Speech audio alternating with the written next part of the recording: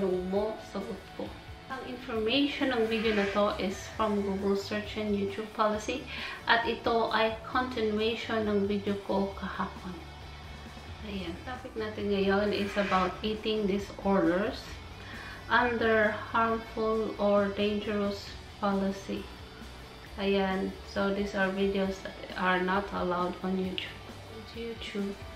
YouTube does not allow content that encourage dangerous or illegal activities that risk serious physical harm or death. So, bawal talaga yan. Sabi pa ni YouTube, if you find content that violates this policy, please report it. Instruction of reporting violations of our community guidelines are available here. So, punta lang kayo sa Google, i-search niyo, makita niyo na. Following type of contents are not allowed on YouTube. Number 1, using terms or phrases in metadata that promote or glorify eating disorder. So, hindi natin i-praise yung mga may anorexia na.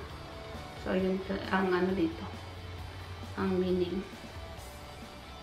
Yan. Number 2, videos that promote or glorify eating non-food items. So, huwag kayong maggawa ng content na kumakain kayo ng mga itak. Bawal pala yan. So, isipin natin bago tayo mag-upload.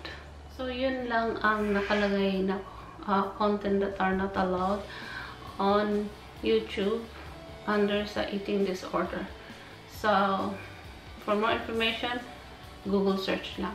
Ayan. Thank you for watching. Please like, share, and subscribe, and click the bell of notification. Maraming salamat sa mga nanonood ng video ko.